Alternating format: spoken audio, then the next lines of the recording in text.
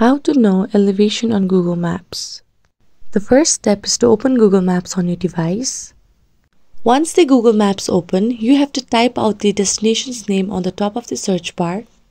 Once the destination pops up, you have to click on the elevation icon that is on the top right corner of the screen.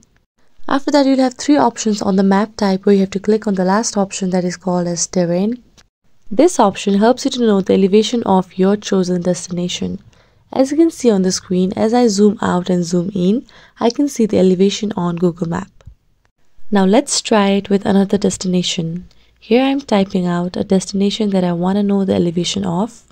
Once the map pops up, you have to follow the same steps.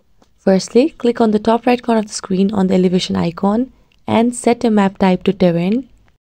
Now you can simply just zoom in and zoom out to get the proper view of the destination. You can try this with any location you want. So this is how you know the elevation on Google Maps. I hope this video was helpful. Thank you for watching and do subscribe to our YouTube channel.